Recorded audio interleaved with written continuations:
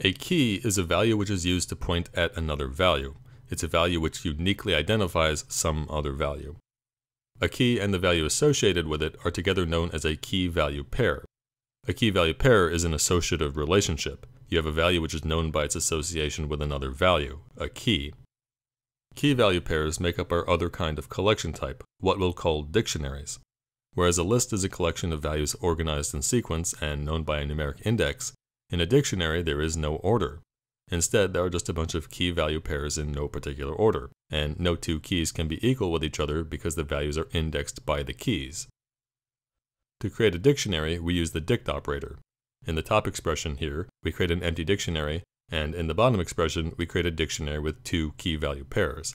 The key-value pairs are written with a key first, followed by the value, so in this example, the key 77 has the value yo, and the key avast has the value true. Again, be clear that there is no sense of order among the key-value pairs, so it doesn't matter which order we write them in here. The operators len, get, and set can all be used on dictionaries as well as lists. Here we assign to Ted a new dictionary with two key-value pairs, the key 5 with the value 2, and the key yo with the value -1. Len Ted first returns 2 because the dictionary has two key-value pairs. Get Ted yo 0 returns -1, the value of the key yo. Set Ted yo 8 changes the value of the key yo from -1 to 8. Len Ted still returns 2 because the number of key-value pairs has not changed. Get Ted yo returns 8, the current value of the key yo. Set Ted 21 false is a new key-value pair, a key 21 with the value false. Lastly, len Ted then returns 3 because the dictionary now has 3 key-value pairs.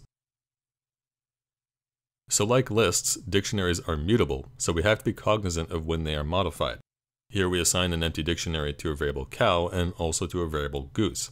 Set cow name Fred adds a key name with the value Fred, and then get goose name returns Fred because goose and cow reference the same dictionary. So when might you want to use dictionaries? Well, imagine you have a program in which you need to create information about a bunch of people.